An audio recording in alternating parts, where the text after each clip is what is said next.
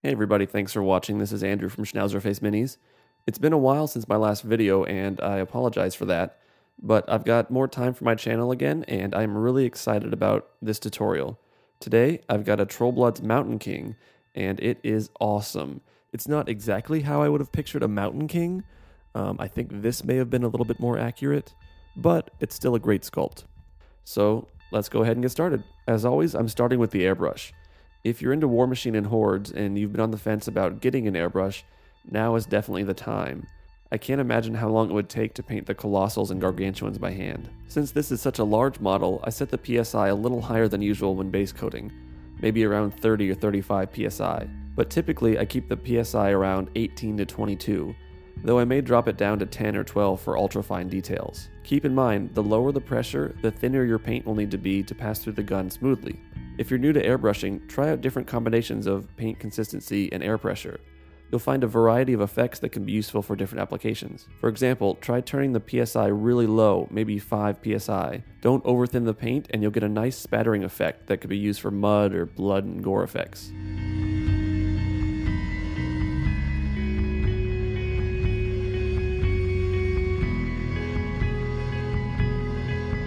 I guess I should have warned you earlier, but there's a whole lot of naked troll butt in this video, so if you're offended by that kind of thing, it's probably a good time to stop watching.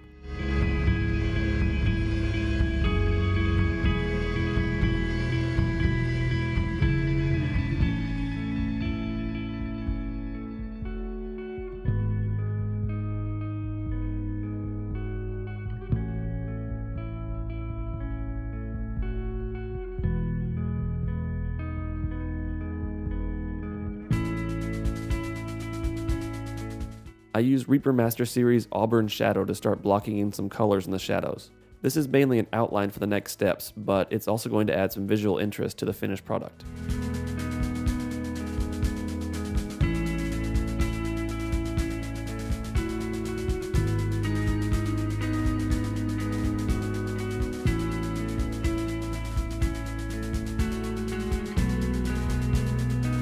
I make my own pigments by grinding down a purple artist pastel.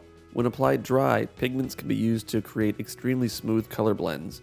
It's a fast and easy way to add color variations into shadows and skin tones, and cleanup is really easy. The excess pigment can be removed with water on a Q-tip.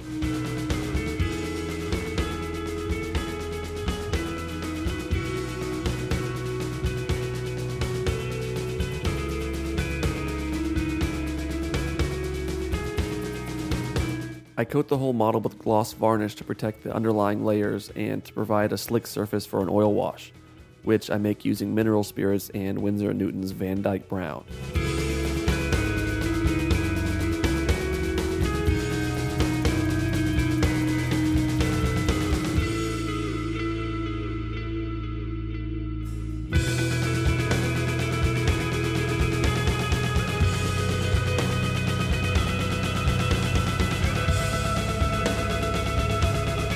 Once the wash is dry to the touch, I go back and clean up the excess wash using a Q-tip and clean mineral spirits. After this is dry, I'll cover the whole model in a matte varnish.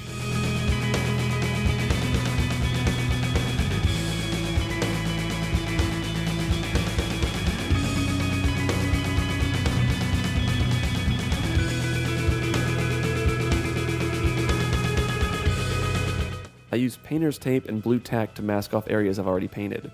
A lot of companies make poster tack, but my favorite is from Loctite. Painter's tape will go on easier and cover larger areas, but poster tack is more precise and you can model it around irregular shapes.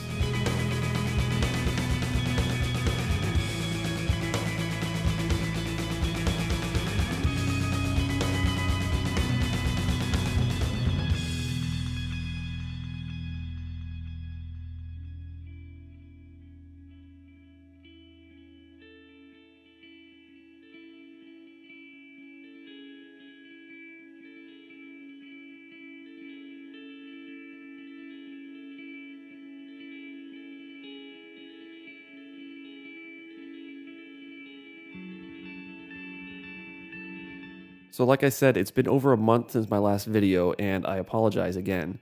I'm a teacher, so I've had all the beginning of the year stuff going on. But the main reason I've been AWOL is because I've been really overloaded with commissions, and to be honest, that kind of burned me out on the whole hobby for a while. If you're thinking about starting up a commission service, I'd strongly suggest thinking twice about whether you want to turn your leisure activity into a business.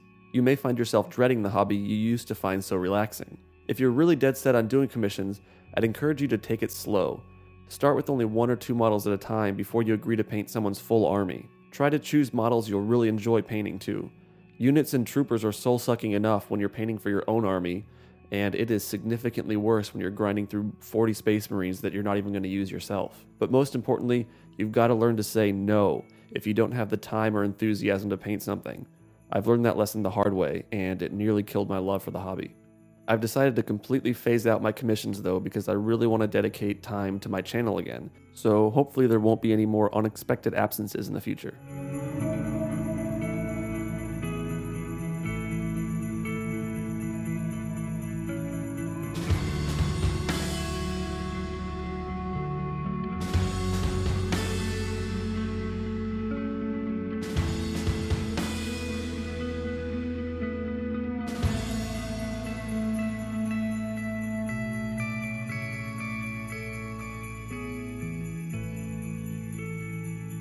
I wasn't happy with the shadows, so I use a variety of purple and red pastels to add in more color variations. After this, I'll hit the whole model with another matte varnish.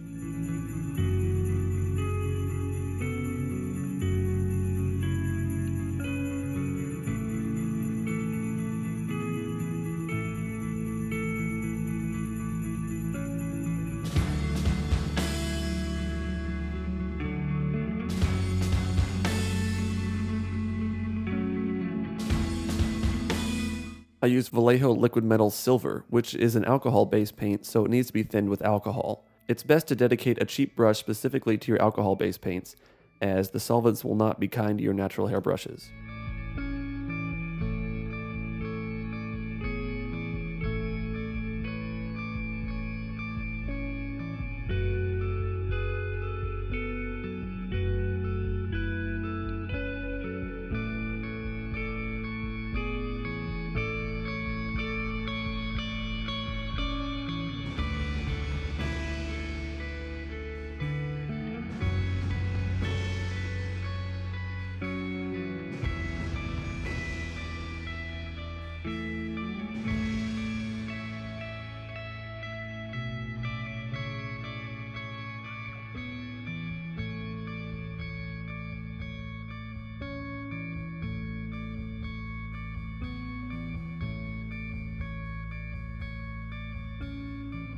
Now I use a mix of orange, brown, and yellow pigments to simulate rust.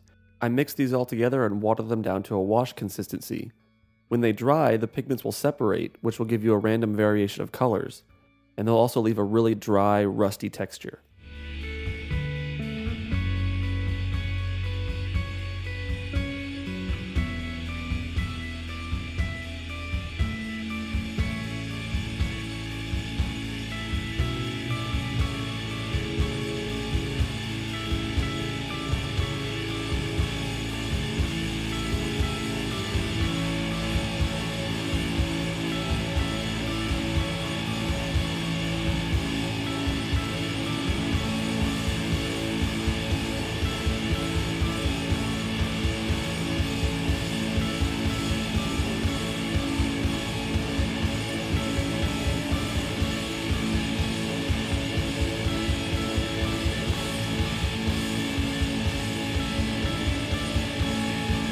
I want his butt skirt to look like it's been patched together from different scraps of leather, so I'll use 3 different brown triads.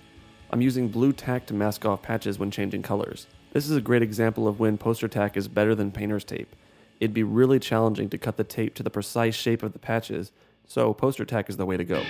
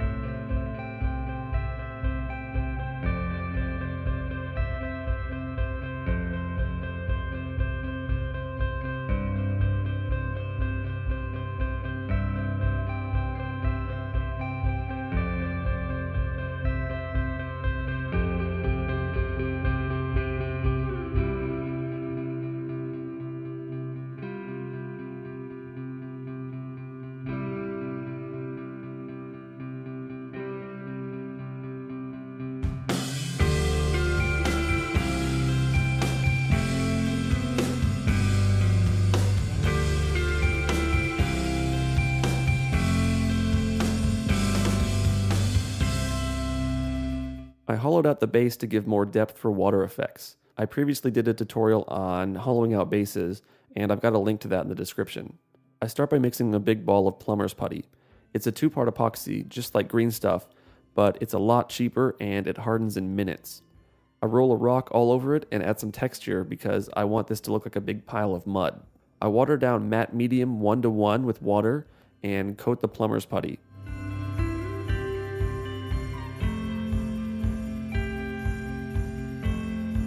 Using the same brush, I start piling on various mud-colored weathering pigments. I'll eventually cover the entire base with this mixture.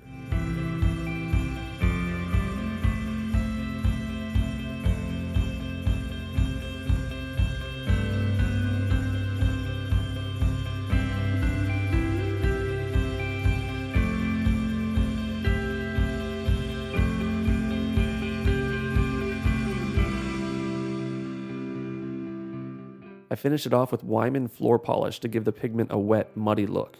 After that, it's just a matter of throwing on some Woodland Scenics water effects and realistic water, and I'm ready to call it a day. But first, I want to say thanks to all of my subscribers. I appreciate you guys sticking with me and waiting patiently for new videos. More tutorials will be on the way soon, so keep checking back often. Thanks for watching and have a great day.